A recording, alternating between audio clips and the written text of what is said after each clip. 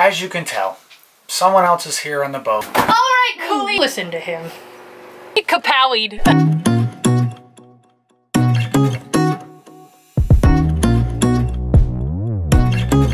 What's up, guys? Welcome back to Sailing GBU. This week we have some provisioning to do. Not much though, because we're not going to be going very far. And we're just going to get some few of the items that we don't want to miss out on from the Dominican because it's cheap. Those items would probably include, what do you think? Rum. Rum for sure. We're going to stock up on so much rum that we're going to be embarrassed leaving the checkout line. I won't be embarrassed. And also some coffee. Coffee for sure, and then a few other items that we'll see when we get there. Yeah, coffee and rum, not only just because they're cheaper here, but also, you know, there's a pretty good tradition in the Dominican Republic with coffee and rum. They make some of the best in the world. I might even buy a cigar. I don't know. No, Am I you're getting not. a cigar? I'm not getting a cigar. Anyways, we're also going to be showing you how we live with no refrigeration. True. A few tips, tricks, and basically how we do it. Yeah, if you're an old broke dog like me and you ain't getting a refrigerator, we'll show you how to live that cooler life.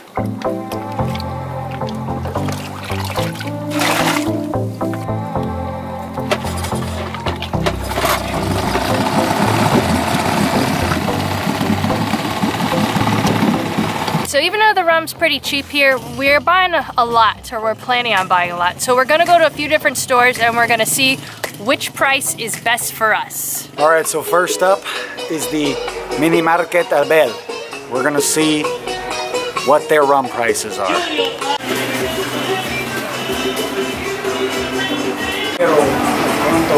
¿Cuánto cuesta? Sí, para la necesita mucho. Necesita mucho rum.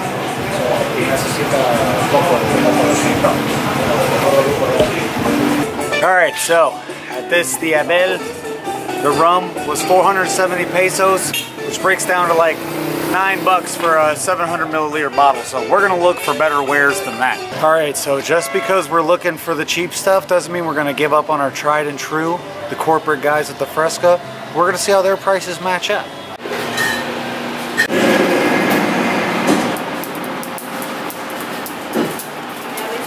Best rum. This one is the best rum? This one's no good? Oh yeah, this is good.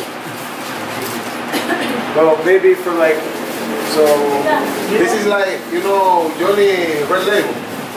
This one? This one is Red Label, Black Label. Black Label? Oh. Okay guys, so we went into Fresco asking for prices, but the guy that owns it, right? He runs it. He's like the boss there. The boss saw us trying to make notes, writing down our best price, and he gave us a deal. What did he offer us? He basically, on the cheap rum, the cheap stuff, he gave us like a 10 bottle deal where basically we get one of the bottles for free. It's gonna be 10 bottles for 10 700 milliliter bottles for like roughly 50 bucks. So that's a pretty good deal, $5 a bottle. You really can't beat that. And we drink it anyways, even though he says it's the bottom. It's not bad. Yeah, it's the low down dirty gut rot, but it's not bad. Pour enough Coca-Cola in there and you're good to go. So were you proud of my wheeling and dealing skills? Wheeling and dealing all around the Dominican.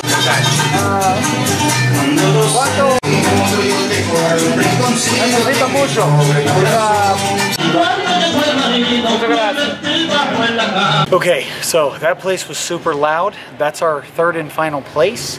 And he was trying to make me some deals on the little bottles. I was a little bit interested in them, but for the same rum, same size bottle at the Fresca, this guy's price came in at about 50 pesos more, which is about $1 more per bottle. So, looks like the big winner is the Fresca. We're gonna be headed that way now to make our purchase.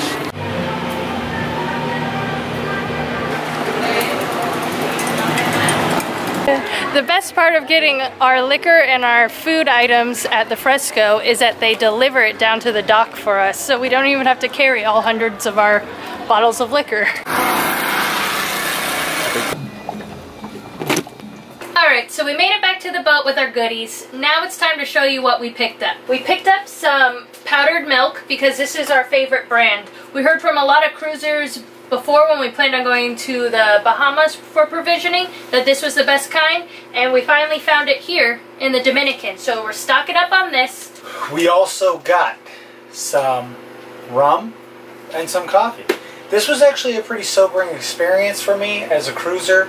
We have a provisioning video before where we really stocked up on food and minerals, vitamins, proteins, things that are going to help you live. And now we realized after almost a year of cruising that we're full-blown degenerate pirates. We go out and do a whole provision where all we get is coffee and rum. That's not true. It's only because we're just going a couple days away to Puerto Rico. We're just stocking up what we wanted from the Dominican, and we might not see. I don't know. I think we look pretty suspect here. Anyways, coffee and rum is what we got. Now, let's get into our cooler tips and tricks. Since you know with our channel, we don't use refrigeration, there's a couple tips and tricks that we think will go a long way. When we first started, we were really nervous about like what food you had to keep in the refrigerator, and growing up in the US, you know, you're just used to that fridge and you're scared of anything that's not refrigerated. So with our channel, everybody knows we have a cooler instead of a refrigerator. Come on, let me talk about it. Let me tell them. Anyway, we think there are some benefits to having a cooler instead of refrigeration. Boy, why are you trying to silence me? Let me talk. This guy's annoying. So, as you can tell, someone else is here on the boat with us. It's me, Cooler. And they think they're the authority on everything cooler related. They think they know more about coolers than us. I do. All right. We're going to go ahead and let him take over then. Yeah. He's going to tell you some Cooler tips and tricks time. about cooler stuff. Hey, it's me, Cooler. I'm here to teach you all about coolers. Number one, coolers are the best. I'm the best cooler. Coolers are better in every single way possible. Alright, Coolie. That's enough. Let's get on to the types. Okay, so there's many types of coolers. You can go from a very cheap cooler to a very expensive cooler. And I'll say, if you're going to live the cruising life, get off that wallet. Don't buy the cheapie. Get an expensive one. Get a good insulated one. There's a lot of different brands. So once you get a cooler, there's a few things that make cruising life easier with a cooler. First, you can start off with getting a simple spice rack to put at the bottom of the cooler. You can get one off Amazon. I'll link some below if you want to check them out. Or you can make your own, but that basically lets when the ice melts, all your food doesn't go soaking wet into the deep water. So our cooler came with a rack. If yours didn't come with a rack, there is racks at the Dollar Tree or also on Amazon as always. I'll see if I can find some of those on Amazon to link down below. But ours came with a rack. It's good to have a rack so you can put it on top and you can put things like cheese, butter, vegetables that are gonna go bad if you don't put it in the cooler. Things that you really just want to hold on top. I bet y'all thought Kristen was the only one on this boat with a nice rack. Coolie. Why are you talking about Kristen like that? The next most important thing, other than having a sweet rack, is having somewhere to put your meat. You know, if you got a lot of meat, you want somewhere to put it. But you want to put your meat inside safely. That's one thing that's always been very important. So what we do is we use a couple of different containers. I know we usually try to be frugal on this channel, but we paid for a really expensive Tupperware. This is like the Rubbermaid real deal. We probably paid like 25, 30 bucks just for this one thing. I wouldn't say that. It was real expensive. But we bought a really nice one, and we also went to the old Dollar Tree and we bought this cheap one. This one was $1, this one was 20, and they both do the same job for me. This one's good for like leftovers, that's what we normally use it for. So I'll talk about this, the efficacy of one like this, and the reason that we love them. And they're only $1. So this, if you cut up the chicken, will hold about 2 raw chickens. It'll hold about 9 lobster tails. It'll hold 2 groupers and a hogfish if it's cleaned. So you can put a lot of meat, probably a week's worth of meat in here. And if you get ice, the ice will last about 4 or 5 days as well. But an added benefit to this is you can, when your ice starts to melt, you can set it down in your ice. And because it's so tall, you can use it as a rack to keep other things out from the ice and out from the water. And it also keeps your ice really clean. So you can use your ice for pina coladas and things like that. So after you get your containers and everything ready, now it's deciding on what food goes in the cooler. Now, coming from America, we put everything in the refrigerator, from condiments to vegetables. After living on a boat without refrigeration, I've learned that you don't need to put all those things in the cooler. For example, mayonnaise. Now, I know a lot of people in the comments are gonna uproar about this because I've seen it at restaurants that I used to serve of us not keeping the mayonnaise in the refrigerator, but you don't need to. It actually stays fine all on its own. I wouldn't keep it in there next to the sun or anything. Put it in a nice cooler region of your boat in the shade, I would say, and it should stay well. Ketchup also, we don't put that in the cooler. Mustard we don't put in there. A lot of times vegetables, even though they were refrigerated before at the store, we still keep them out. We don't put them in. I just check them every day to see if they're about to go bad. And if we're not gonna eat them that night, I just put them in the cooler there. So it keeps a lot of room in there because you have limited space once you have a cooler. And then also a block of cheese. I know that sounds crazy, but you can take like a block of cheddar cheese, keep it down by your bilge area maybe, or like in a deep compartment in your boat, and it will last for quite a long time. I would say at least 2 weeks. And one she forgot too, butter. You can leave the butter out and it's all good. As long as Everybody it don't knows melt. you can leave butter out. No, everybody don't know that. I didn't know Yeah, that. but it'll melt on the boat if you don't have air conditioning. Oh, and then snap. you'll have a puddle of grease. What about margarine? Don't listen to him. You gonna listen to him talk about you don't gotta put mayonnaise in coulis? Remember one thing, that boy had worms, so put that mayonnaise in coulis right now. Yeah, whatever. I don't care what Cooley says about me having worms. It wasn't from the mayonnaise.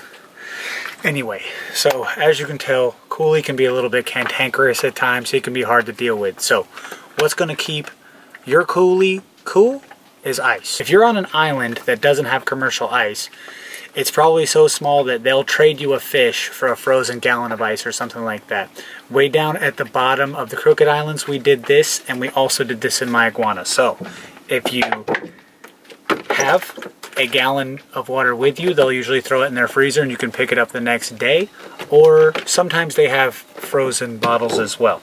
And what's really good about that is you'll have cold water when you're ready to drink it, and the big chunks of frozen ice work really, really well. I remember the best time that I had a giant block of ice for about $10. I was in, what was Little Farmers. Yeah, the Little Farmers Key in the Bahamas. They gave me like a 5-gallon bucket of frozen ice, so that lasted like 8 days, I think, in the cooler that we have. So they'll work with you. You can find ice. They may not have bags and things like that, but you'll always be able to find it. So that's how you keep your coolie cool. Alright guys, so I hope you got some tips and some tricks to help you better understand how you can live without refrigeration. We would like a refrigerator, hopefully upgrade eventually, but for now we're actually doing fine with it. Yeah, it's a good cheap way to get out of there, you know. And it's also, even if you do have refrigeration, it's a really good backup, because we've met a lot of people that have had troubles with their fridges out here, and you know, the marine environment is a tough one for compressors and things like that. So we like the cooler. It works really well for us, but maybe I think having the fridge cooler combo would work the best. Also, I hope you enjoyed learning how to shop for rum in the Dominican Republic and find the cheap stuff, or at least find the bargain buys, find those bulk payments. We were doing some provisioning to get out of here today. Luperon is not letting us go easily. Yeah, we're having a few mishaps. Things are starting to break on us as we decide to plan to leave. This morning didn't go so fly for us. You know, I tried to make coffee, propane's out, okay, no big deal. Start doing some dishes, you know, water pump, caboosed. Caboosted. Combust, whatever. What is the word? Kablamo? Kaput? Combusted? It didn't combust. It kapowied. It kapowied out. Then what happened? Oh, and then we tried to check out our chart plotter, and we put our little maps. We have a very cheap Garmin chart plotter where you put a little SD card in for your maps, and that whole thing like rotted out. It's not rotted, but it's... I got some water in there, I guess. We didn't buy the case. We just re-upped though, and we're gonna buy a case. So we're gonna get a new one for now. We are looking to upgrade, so let us know some brands that you think are the best down below. Email some brands, say help your friends out. Yeah, throw Sailing GBU a little bone over here. But yeah, so we're gonna get those things all cleaned up, and we're gonna get out there sooner than later.